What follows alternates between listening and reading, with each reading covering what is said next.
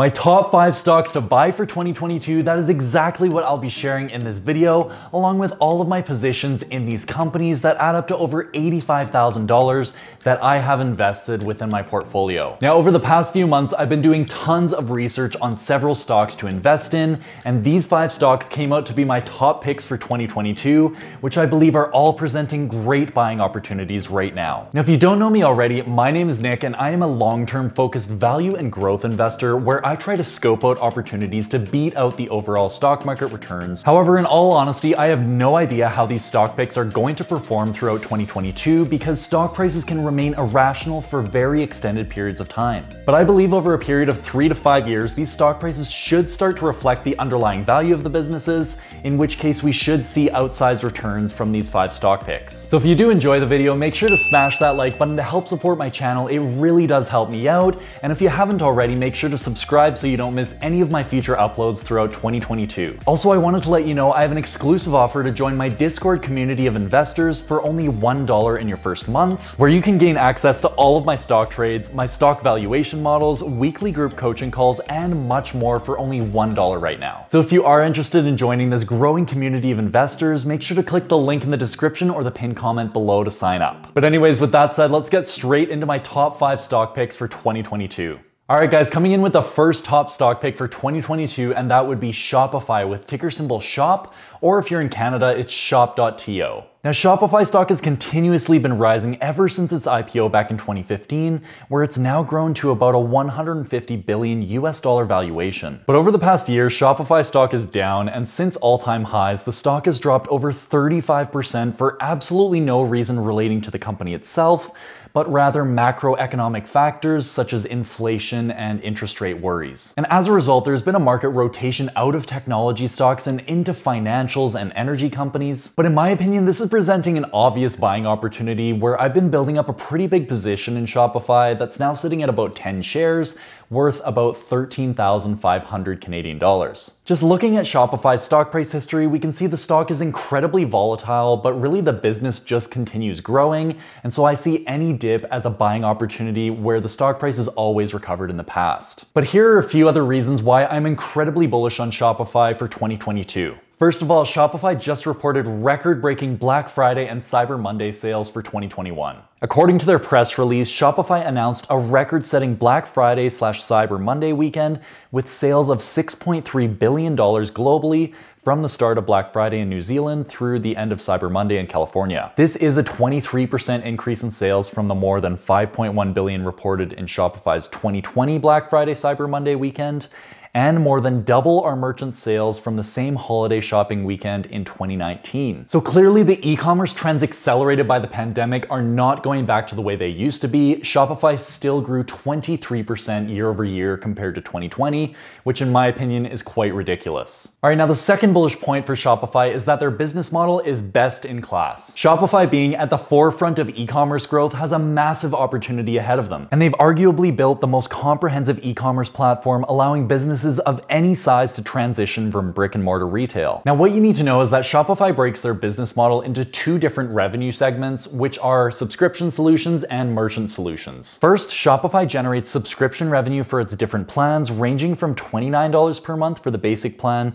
to $299 per month for the advanced plan. But they also offer Shopify Plus for their large enterprise clients, which starts at $2,000 per month. And from Q3 2021, we can see that Shopify now has nearly $100 million in monthly recurring revenue from their subscription solutions business, which is about $1.2 billion annualized and growing. Second, Shopify generates additional revenue from their merchant solutions business, where they take small percentage fees from their gross merchandise volume, or GMV, processed through Shopify. Additionally, they have other products to help their merchants like Shopify Payments and Shopify Capital, which allows merchants to get loans to enhance business growth. And the best part about Shopify is the fact that they integrate so easily with the best social media sites out there like Facebook Shops, Instagram Shops, and now TikTok too. Obviously, we've seen the incredible and explosive growth growth of social media sites, and TikTok is just taking off like crazy right now, so this should help Shopify grow like crazy too. Finally, my third bullish point about Shopify is that they're in a rock-solid financial position right now, and they should be incredibly profitable in the future. Shopify's consistently been growing their revenues at an unbelievable rate, where they've been able to produce a 54% gross margin in Q3 of 2021. This means that their cost of goods sold is incredibly low and should lead to an extremely profitable business model in the future as they benefit from economies of scale. Lastly, looking at their balance sheet, we can see Shopify has $9.5 billion in cash and cash equivalents, while their long-term debt is only $1.3 billion and total current liabilities of only $760 million. Overall, I think Shopify has incredible fundamentals with a great business model, and although the valuation is pretty high, I do think it's justified right now, especially with the 35% drop, given their huge opportunity ahead. Alright, moving on to the second top stock pick for 2022, and that would be Visa with ticker symbol V, or Visa.ne on the NEO exchange if you're here in Canada. Now, I started buying Visa in late 2021 during the correction in the $190 range, where I've accumulated over $8,000 Canadian in shares on both exchanges ever since, and this is the smallest position of these 5 stocks that I'm going to be talking about today. Anyways, as many of you would know, Visa is the largest payment processing company in the world, making retail and online shopping much more convenient by handling all card transactions through their networks, where they earn a fixed percentage on every transaction processed. Without question, Visa has revolutionized the payments industry, and as a result, their stock price is up over 1,200% since its IPO, over 160% in the past 5 years, but then flat over the past year. And this is where I see the opportunity when it comes to Visa stock. Looking at Visa's earnings history, we can see they got hurt during the pandemic in 2020, but more recently their EPS has improved rapidly and has surpassed prior 2019 highs. Also in Q3, Visa even increased its dividend by 17%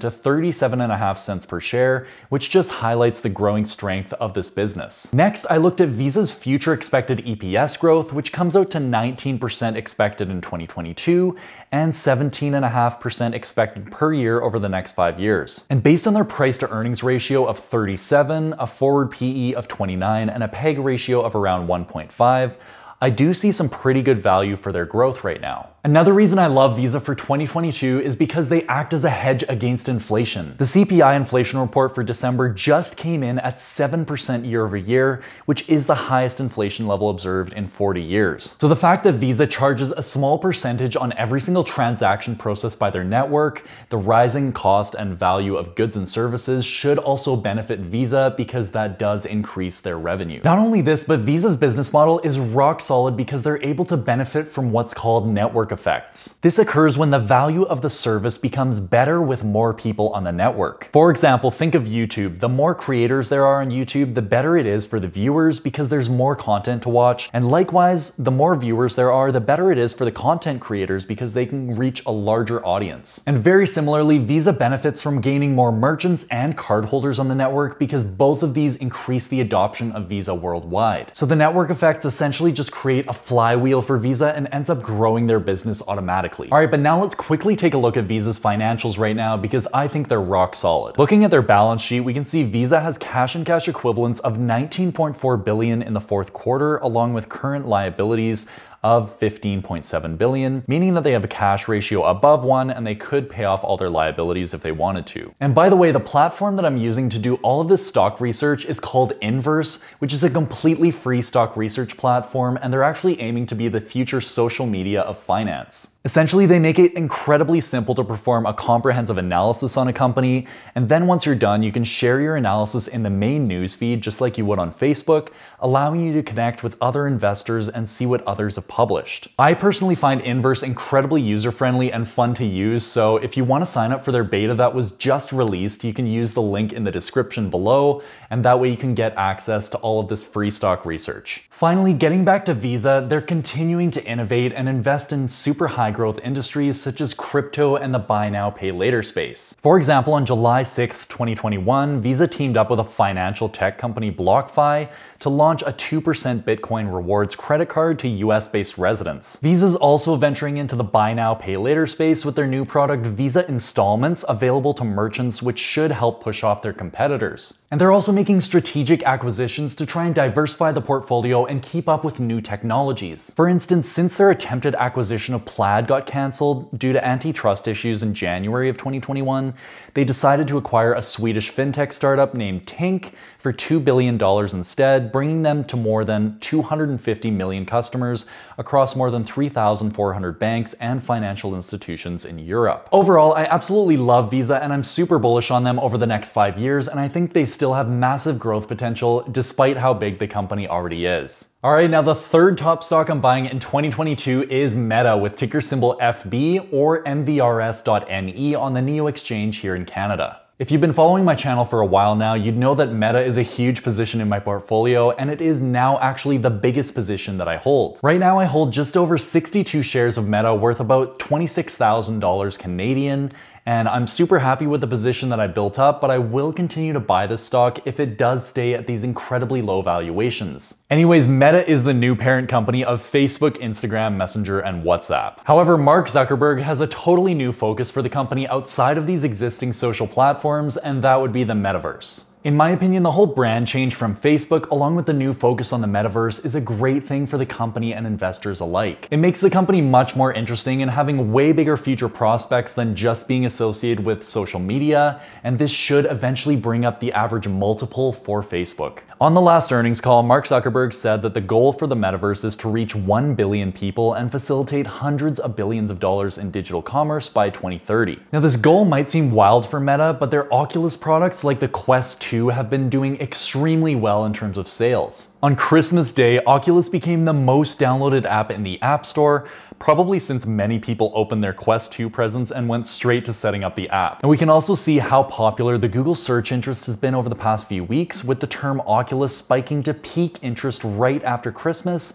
and it's still at very high levels today. I love seeing how far ahead Meta is when it comes to VR and AR technologies and actually implementing it in real life and selling it to consumers, because not many other companies are up to this stage. It'll be great to see them introducing new products like the Ray-Ban smart glasses that they just launched this past year, so we'll have to see what comes in 2022 and beyond. So anyways, how will Meta achieve this goal of reaching 1 billion people in the metaverse by 2030? Well, Meta announced back in October that they'll be hiring 10,000 employees in the UK to help build out the metaverse. Also, Mark Zuckerberg said that they're going to have reduced operating profit in 2022 of about $10 billion, and this should continue for several years to come because there's substantial investment into the metaverse. But anyways, moving on to their financials, I still love the company just for the 4 main social platforms that they operate today. Meta's total Q3 revenue grew 35% year over year to $29 billion, while their EPS grew 19% year over year to $3.22 per share. And as we can see, they've consistently been growing their revenue and gross income over the past 5 years, basically without a gap. But the part we should care about most right now is the balance sheet, because the balance sheet needs to help support this investment into the metaverse. And what we can see is that Meta has $58.3 billion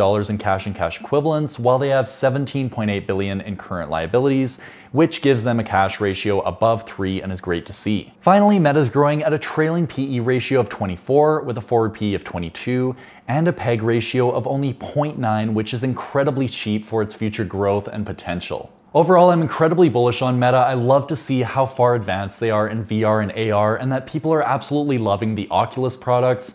And I also see a huge runway for growth for them in the future. Alrighty, now the fourth top stock I'm buying in 2022 is Trulieve Cannabis with ticker symbol TRUL.CN in Canada or TCNNF on the US exchange. Trulieve is now my second largest holding, but honestly very close to that of Meta, where I hold 804 shares worth about $25,000 Canadian. Anyways, for those who aren't aware, Trulieve is the biggest and most profitable cannabis company in the US, which has most of its dispensaries in Florida. But through Trulieve's recent acquisition of Harvest, they've expanded into other states such as Arizona, where weed was just legalized for recreational use in January of 2021 and is seeing explosive growth. So Trulieve is known as a multi-state operator, or an MSO, meaning that they have vertical integration, and that means that they have operations spanning from the cultivation of cannabis all the way to the dispensaries where they sell it. Now, what you need to know about Trulieve is that this is a company in a sector with incredible future growth and opportunity,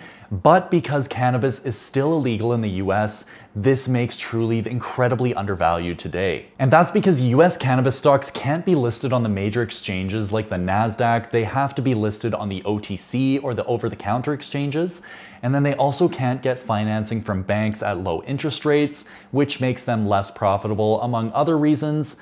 And basically, this is why Trulieve is so undervalued right now. But while all these factors would be benefits to Trulieve's business, they aren't necessary at all for the company to be successful. As we can see, Trulieve has been growing its revenue and earnings very quickly over the past few years, where revenue is over 10x'd and they continue to see massive growth. In the latest quarter, Trulieve produced revenue of $224 million, increasing 64% year over year, with a gross profit of $154 million, being a gross margin of 69%, guys.